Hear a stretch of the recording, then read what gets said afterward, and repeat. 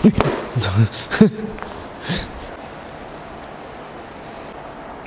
test. 1, 2, 3, mic. Hey everybody, what is up? This is Rocco Nacino official again. Ang pagbabalik.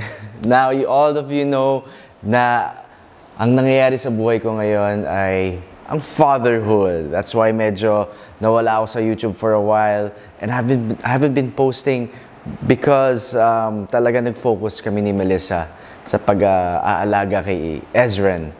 Now, mas nagkakaroon ng time. I'm still busy with the missing husband, but I'm gonna find time now to bump up all those videos again, makapag-post na mag-post tungkol sa buhay namin mag-asawa. Ngayon, nandito na si Ezren, and we have a lot in store. Ang dami na bangko.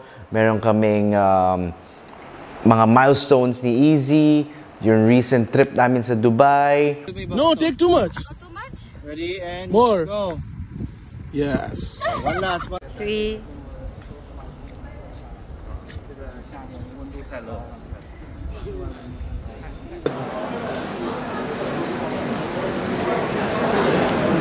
We recently went to the zoo.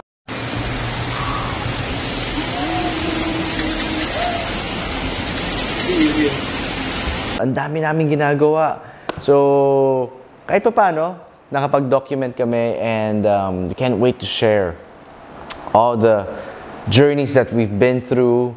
Yan, kaya ako gustong gumawa din ng video dahil gusto ko rin humingi ng advice sa mga daddies doon. Yun, paano maging daddy? Paano maging magaling na daddy? Ano mga tamang gawin para maging maayos na daddy?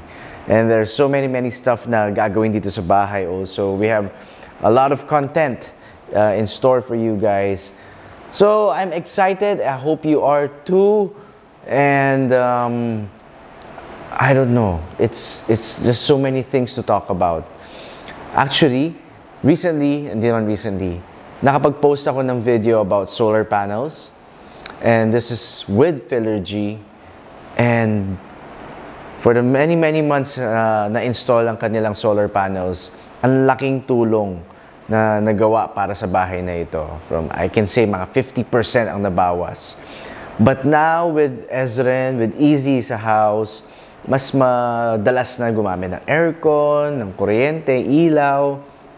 So, medyo nagbago na naman ang usage namin ng kuryente namin. So, we'll be partnering up with them again soon. Kaya abangan ninyo magiging progress and kung magkano na masasave namin with another installation of solar panels.